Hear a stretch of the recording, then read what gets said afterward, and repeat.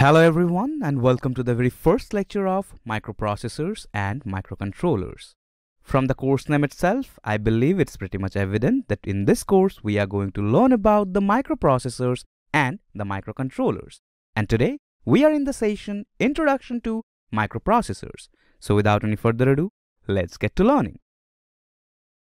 Coming to the topics that we are going to cover in this particular session, at first we will be briefly introduced to microprocessors.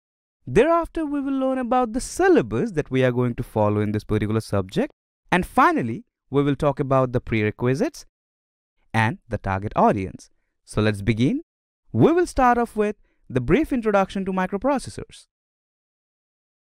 Now here we have got a modern day computer that is a desktop computer. Now can we identify the various components on the screen that we can see? Well, this is the VDU or the visual display unit, in other words the monitor. Through this we get to see the outputs on the screen. Underneath this we have got the keyboard and the mouse. These are the input devices, whereas this particular one, that is the monitor, is an output device. Now what about this big box? Well, although we call it CPU, there is a central processing unit. However, that we use in layman's term. This is actually the cabinet of the central processing unit. Let me clarify this. If we are talking about a unit, it shouldn't have various different components. However, we all know, if we go through this cabinet, there are several components. Now let me walk you through them as well. If we open up this cabinet, the biggest component that we get to see is the motherboard. And to this motherboard, we have got connections of various different components as well, which reside inside the cabinet itself. Let's now talk about the various components which are connected to this motherboard. At first, we have got the main memory, which we call the RAMs. And these RAMs are connected to the motherboard using something called the RAM modules. As you can observe, these are positioned vertically. So when we will connect these RAMs to these modules, they will also be connected vertically. Now apart from the motherboard and the main or the primary memory, inside the cabinet we also have the auxiliary memory or the secondary storage device. For this illustration, let's assume in our system we have got the hard disk drive. Now how the external storage device, that is the hard disk drive, is connected to the motherboard? Well, they are connected to the motherboard using SATA cables. This SATA cable at one end will be connected to the hard disk drive, and on the other end it will be connected to the SATA ports. Now apart from these, we also have the power supply, which is more technically called SMPS or switching mode or switch mode power supply. Now the main purpose of this SMPS is to obtain a controlled direct current supply, which will help in powering all these components. Now let's get into the functionalities. We store our data more permanently inside the secondary auxiliary storage. And when we want to run our applications, we store the applications temporarily on the main memory. Now the question is, which unit actually helps us execute the instructions within the applications? And the answer to that is the processor. Now where is the processor in this entire illustration? Well, it is underneath this heatsink. So this is the central processing unit or CPU.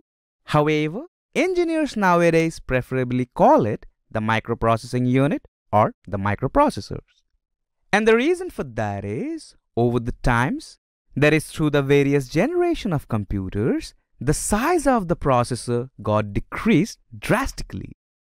Now let me tell you why this was hiding underneath the heatsink. Well, during execution, the microprocessor gets very heated. So in order to keep it cool, we need the heatsink. Now this is a very detailed view of the components within the computer. Let's use a simple view in order to understand the organization even better. As you can see, we have got three different components and a system bus. Starting off with the first one, there is the I/O peripherals. These are all the input-output devices put together. Coming up next, we have got the memory. Now, which memory we are talking about with the help of this depiction? Well, this is the main memory. Now, you might be wondering what happened to the auxiliary or the secondary storage. Well, auxiliary storages fall under these I/O peripherals as well, because the way input-output devices are interfaced with the system, that is our computer system, is the same way the auxiliary storages are also interfaced. Up next, you can see this big unit. It has got a few sections. Let me go through them. One, the registers. Thereafter, we have the arithmetic and logic unit, then the timing and control unit, and this interface section. Well, this is the microprocessor itself.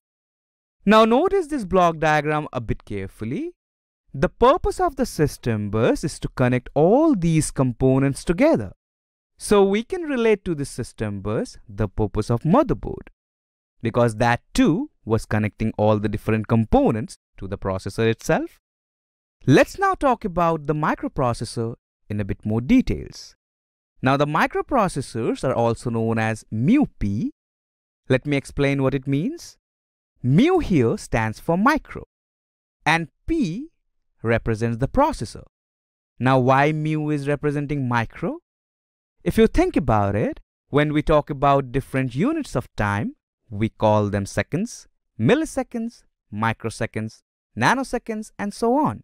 And there also we denote micro using the symbol mu. And the reason we are calling it microprocessor, because over the time, the size of the processing unit got reduced, and thus the name microprocessor. Also remember, micro signifies 10 raised to the power minus 6. Well, that doesn't have any significance in this particular discussion. Here, just because of its reduced size, we call the processors nowadays the microprocessors. Now, when we were identifying the various components, we learned that this is the microprocessor. And in the simplified view, we saw this particular block diagram. Well, as you can see, it has got various sections. Let me explain what are these one by one. At first, we have got the registers, where we can store data and instructions temporarily. Try to understand this. When an application is being run, the instructions written in that applications are to be fetched and decoded by the microprocessor. There, the registers help us. The instructions are stored in some of the registers, and thereafter they are decoded. Also, the registers come handy when we operate on the data.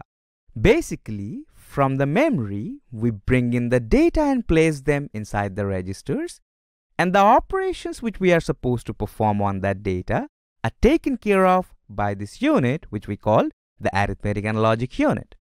Coming to the next section, it is named as timing and control unit. This is a very interesting section.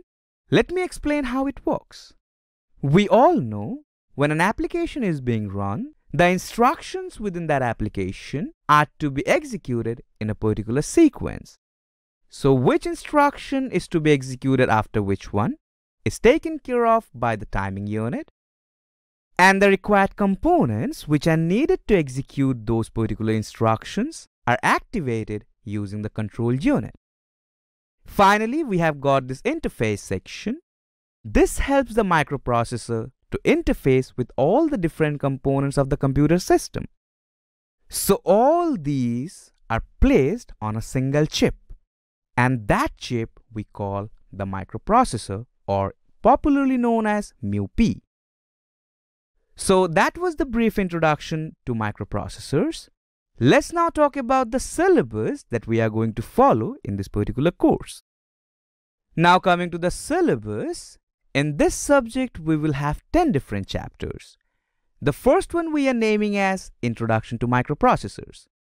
In this chapter, we will mainly talk about the different generations of computers and the advent of the microprocessors. Also, we will learn about the various number representations which will help us understand the assembly language programs in a better way. Coming up next, we have got the chapter 2, which we are naming as Fundamentals of 8085 Microprocessor. Well, in this particular course, we will be mainly focusing on the 8085 microprocessor, And in this chapter, we will basically learn about the organization of the 8085 microprocessor. Additionally, we will also talk about the various registers within 8085 microprocessor. Now the third chapter we will name as Instructions of 8085 microprocessor Part 1. Now in this chapter we will mainly talk about the classification of 8085 instructions, and we will elaborate on the data transfer group of instructions, the arithmetic group of instructions, and the logical group of instructions with meaningful examples. We will also cover the various addressing modes of 8085 microprocessor in this particular chapter.